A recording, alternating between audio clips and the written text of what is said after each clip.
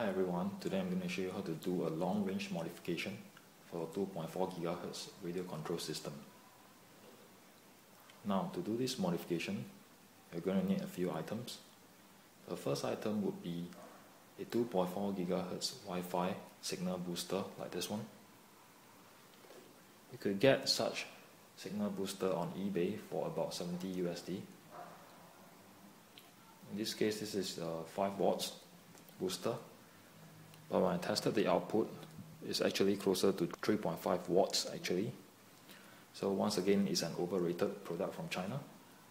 But it does work really well in increasing the range of my Wi-Fi at home. And it is compatible with the frsky transmission and the DSM-2 transmission, or similar types of spectrum radio waves. So it's going to work for most radio control systems. The other items you'll need would be the pigtail. This is the SMA, female, and the other end is the male. So what do you need? That I have actually cut off the end here and use it over here on my radio. I hope you can see it clearly. So I cut that section and I solder it to the radio module inside. This way you could attach any kind of antenna to your radio system, and you also have an output to the booster over there. The other items that you will need would be a mounting plate for the booster. This is a 1.5 mm thick carbon sheet that I've cut out. You would also need the mounting brackets. In this case, I'm using the Tarot boom mounts. Basically, these are boom mounts to hold the booms of the quadcopter in place.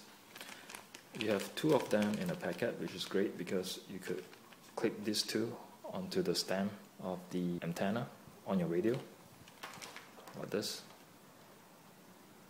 And it holds on really securely. If you don't want it to come out, you could use the plate here like this,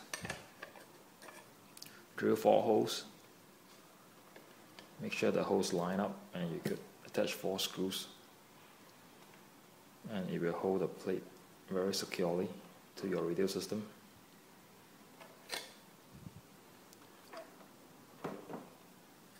You would also need 4 holes at the corners so that you could screw on the booster to the mounting plate, which then goes onto your radio system. The booster comes along with the 5 dBi antenna. To enhance the range further, you could use a hobbyking 7 dB patch. But take note that the beam width is actually only about 70 to 80 degrees. So try not to fly too far out to the sides, or you're going to lose the radio signal.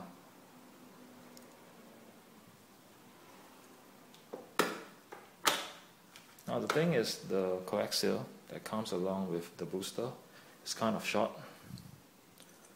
So it's not long enough to go all the way to the source. So what I've done here is I have made my own extension cable, or rather my own link, which has the exact length that I need from the source all the way into the booster. So this is long enough, and I made this out of RG316 coaxial cable, 1 SMA female. Basically, I creamed them onto the cable, and then the other end would be the SMA with the pin in the middle. So you could make your own cable, or you could buy a longer coaxial cable from eBay. I'm going to go ahead and put on the mounting plate and the booster, and after that I will show you how it looks like. Alright, this is how the completed modification looks like. The booster is mounted here, and the back looks like this. It's very secure. I've installed the hobbyking patch for enhanced range. The coaxial goes all the way from here to the source.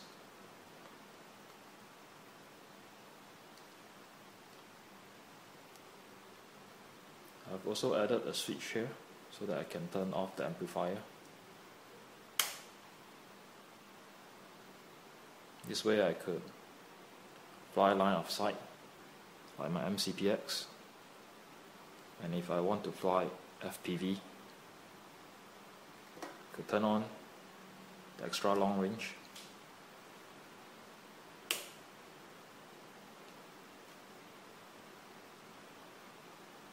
Okay, let me test the radio link to make sure that it is working.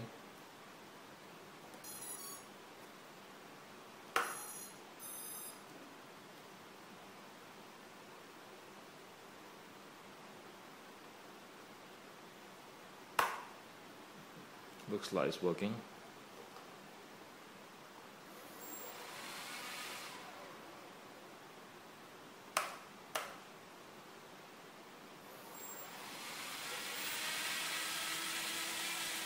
Yep. Power off.